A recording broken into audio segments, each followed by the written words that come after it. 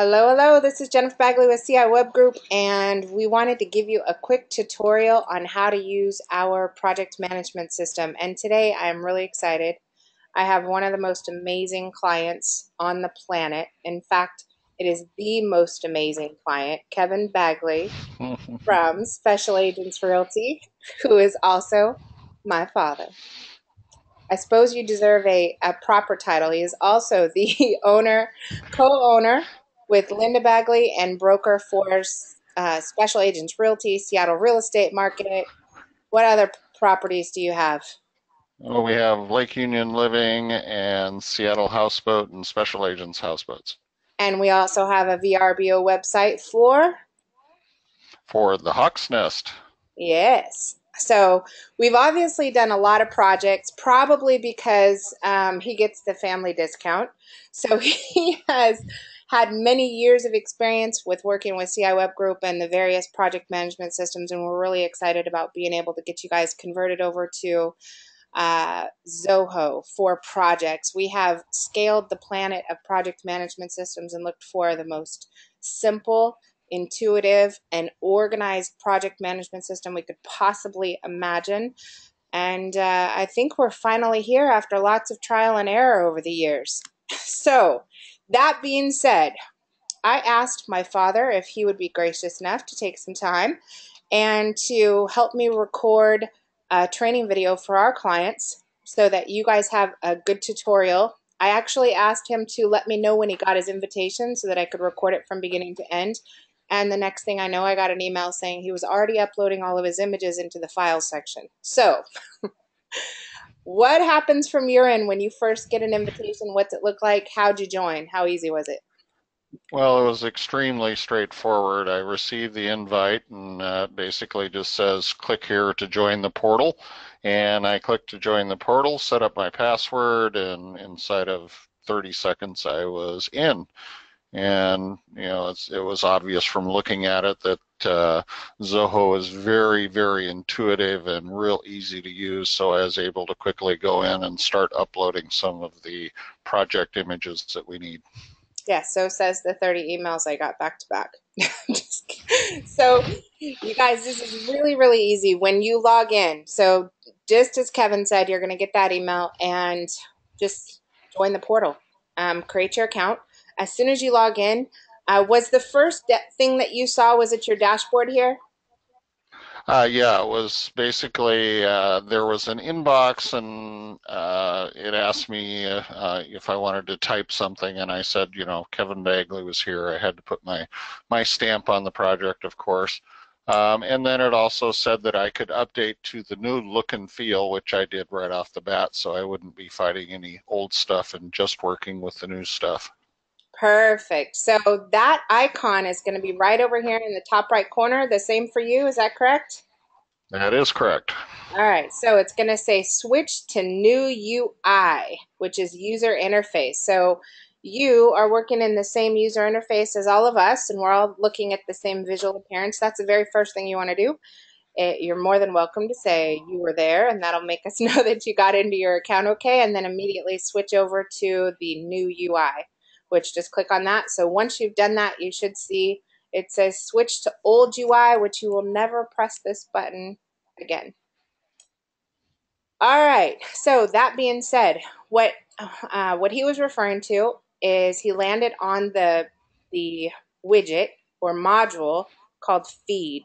And right here in the feed area, you have the ability to type a message. So you'll notice it has the ability to at, and you can simply type in the at symbol and choose anyone on the team. So let's go ahead and say hi to Michael and Kathy Marshall at the same time.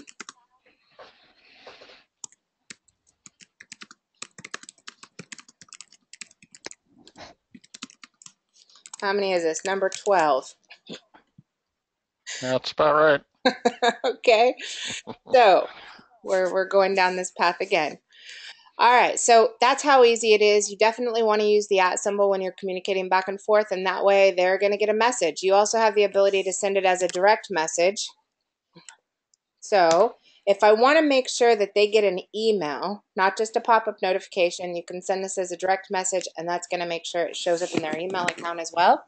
So that makes it easy. You can send to one person or more than one person. This is a great way to communicate back and forth with the team that you're working on. So inside your project, in the feed area, you can do almost everything from here. So you have the ability to type a status message, ask a question. You can also upload a document. You can create a task, even if you want to track tasks for yourself. So if you want to create tasks that are reminders for you to send certain files or images or logos or content, things for your project, you can absolutely do that as well. You're just going to choose the user that it belongs to. So you can choose from somebody on our team, or you can choose your own name and set a date. You can mark the priority, and you can upload a file or just mark one individual task. You can also make a task list. So if you want to be able to add more than one item to a list, you can easily do that. This is a great place to take notes if you're on a meeting with one of our project managers or strategists and you want to be able to keep track of a list of things that you commit to getting done for us. You can also set up milestones. You probably won't do that very often unless we have a hard date that we're all working on jointly. Documents. So, Kevin, tell me about how you uploaded your files. What'd you do? So I went actually to the documents section, and in the documents section, I found the folders that existed there. One of them was client files. That seemed pretty obvious. So I went into client files and I uploaded a few pictures. Initially, I didn't have the ability to add some subfolders, so I talked to Jennifer about that, but we're getting that all taken care of. So if you want to organize things into folders and you need us to create certain folders for you, we can absolutely do that. Just talk to your project manager, and that can be one of the first things you do if you have a lot of different content and information that you want to be able to track. Otherwise, you've got files that you can, or folders that are pre-set up in your project. You're more than welcome to use those. And then we have our own area for files as well, where we can keep track of the different designs, your final PSD versions, your sliders, your promotions, and other things that are part of your project as well. Documents are pretty easy. On the left-hand side, you've got recent, so I can see what the recent files were that were uploaded to the project. You also have the ability to favorite or star different files. You have your folders on the left-hand side. You also can sync to Dropbox. So I know a lot of you come with Dropboxes full of images that you want to have on your website, so that's a really easy way to do that. Click on Documents, Spreadsheets, or Presentations. So if you have any kind of presentations, documents, spreadsheets, forms, and things that you need on your site, it's easy to be able to upload those. Now, Kevin, when you press New, what do you see up here on the side? So you have everything with the exception of folders, is that correct? I have document, spreadsheet, presentation, and then I can upload file or get it from the cloud. Okay, perfect. So you have almost all of these options. Um, Upload them and we can organize them. Great part is once you have something uploaded into the system, we can easily go in and we can rearrange them as well. So you'll notice we can right click on there. We can create a subfolder. I'm curious if you can do that. We can share it, set it as a favorite, rename it, copy it, or we can duplicate it, download it, or drop it to trash if you accidentally uploaded the wrong file. Now I can download or show info. All right, easy enough. Okay, so left-hand side, we'll just start at the top. And actually, let me go through this real quick. So you have different kind of views as you go around the different screens. This is a list view. If you prefer to look at it more like a traditional file system on your PC, or if you like the image view, you can do that as well, but feel free to move those depending on what works best for you. Starting at the very top on dashboard. Dashboard is going to give us, actually, do you have dashboard? Yes, I do. Fantastic. Does it look similar to this? No, I take that back. I have feed You at the have top, not dashboard. Right. Okay, so perfect. In our world, this is what we get to see. How many tasks we have, how many open, closed, total. task eliminators. Yeah, I'm going to roll with that. The people who close the most amount of tasks. Overdue work items, team statuses. We can see who all, for the average project, we've got 20 or 30 people in there. So we've got a lot of different tasks going on at the same time, a lot of different users, and this gives us the ability to see what everybody's activity level is, what do they have open, what's due, and so forth. Bugs, which we'll get into. We have a weekly digest, which keeps track of the number of tasks that are open versus closed, completed, or still open, and milestone status, upcoming events, and so forth. So this view is really for internal. We'll roll down to feed. We went over this. Simple, simple. If you're on a marketing plan, you guys have special events. This is a great place to keep track of those events. So in the real estate market, or real estate world, I should say, you have major events that we have to be prepared for. Some of them, you have traffic increases on your website that are ridiculous, probably because you're a national TV star. And some of them are big events that you want maybe our social team to be aware of, heavy traffic days. Maybe it's a specific marketing day, or even seasonal activities that we need to be aware of as regards to product changes or service changes that happen because of seasonal events. So, Kevin, what kind of ways would you use the event area as it relates to your business? Well, should I tell you now or later that I don't have that event tab? You don't have the event tab? Really? No, I have status task, milestone, document, forum, and bug. Tell me this. Do you have access to calendar on the left-hand side? No calendar.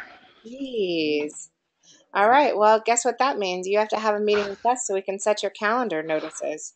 Or I've That would be great. how to give you additional privileges. Maybe we just restricted you so we don't get 900 television shows on our calendar. That's it. That's what you should do. All right. Give me more. Give me more. I'm a feature abuser. I know you are too. I'm a little nervous about that. Okay. I need to figure that out because I'm curious. That would actually help. If we're not allowed to give you guys privileges to calendars, then this is what you're going to want to do when you sit on the phone with either the social media team, the SEO team, or the web team, is come up with your major event dates. Like I said, season changes. If you happen to be on HGTV and we know we're going to get a million visitors to your website, like Mr. Bagley here. All right, so left-hand side, what do you have on yours? We go from feed down to, Feed, tasks. all right, so let's roll into tasks. When you get to tasks, there are about 1,000 tasks associated with any individual project. You don't have access to see all of them because it will give you a headache. So on the tasks where you need to participate, we can't just work on our own. It's going to be labeled as external, and those are the ones you can see.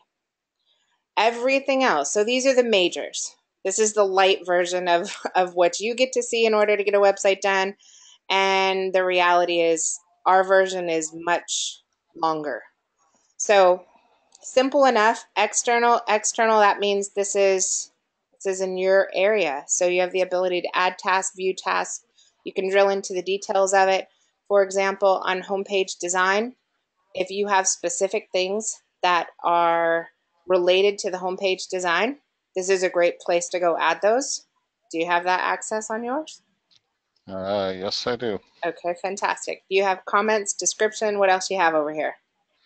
Comments, description, subtask documents, forums, and activities. Perfect. So to keep your things organized as it relates to the homepage, if you have specific images, graphics, icons, logos, branding, this is a great place to put those versus just putting them into the general file system. So you can go here and click on documents and you can add all the documents that should be associated with the homepage, or you have the ability to associate documents that are in the system as well. So if you already have uploaded documents here and you want this to go on the homepage, you can easily click on day and night, Safeco, Mountain Rainier, and you can grab this and you can attach this here, and that's going to associate this image with your homepage design. I really like that. Gotcha. I'm going to delete it. All right, so on the right-hand side, these are a bunch of items that are primarily for us to keep track of how we get through a task. So let's roll down. Do you have access to bugs? I've been pretty good at making bugs, so I know. yes, I do have access to bugs. Okay, don't touch it. I'm just kidding. They're not bugs, they're creeping creatures. Yes, so when you get to bugs, you're only going to use this once we get into development. We're in the final stages of development. So if our team happens to share a link with you because we've done partial development, maybe a homepage, that does not mean it's time for feedback. That is not the time to start submitting bugs. However, when our team comes in and they say, we're ready for a dev site review meeting, you can bug out. You can All right. submit bugs, test, knock yourself out. You can submit every bug related to a dev site as soon as they give you a thumbs up and ready to do so. Fair? All right. Fun. All right, awesome. Milestones, do you have access?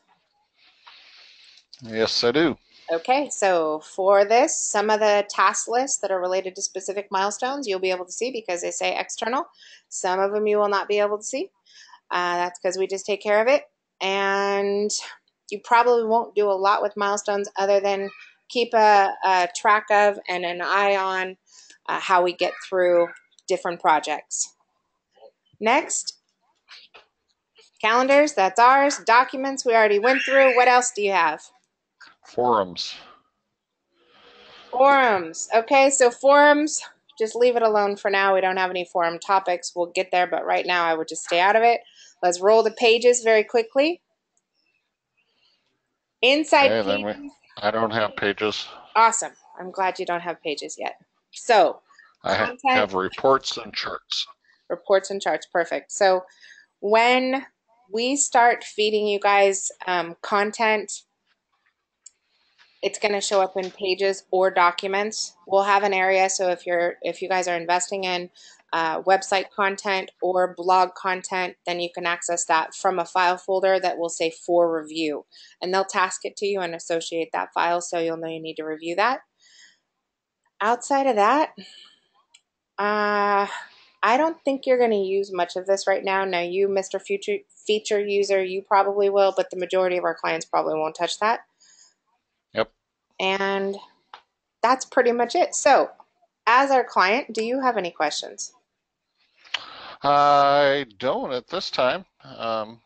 We're going to be done next week, right? I was just going to say, coming from my father, I knew your next question was, when is my website going to be done? Because you just started today. That actually is a perfect ending to a very easy training. You are fantastic. You guys, check out your emails, search for Zoho, Zoho, look in spam, find that email, accept your invitation so you can get into the project and ready to go. As a reminder, projects are only for those customers who have an active web site or landing page or ongoing marketing activities. So if you do not have any of those, if you had us build a website and the only thing you're doing is hosting that website with us, everything you need once your website goes live is going to go right here. You click on Help Desk. This is going to take you into the ticket system.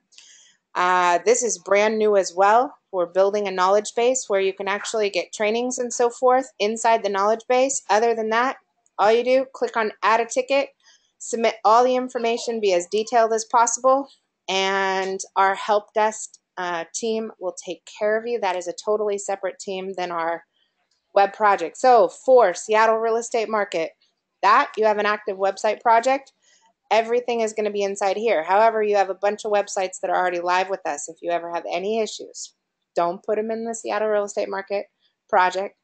Drop a help desk ticket so it gets to the right team. These guys, all they do is process and manage help desk tickets and website administration requests for live websites. These guys are building brand new websites, two totally different departments.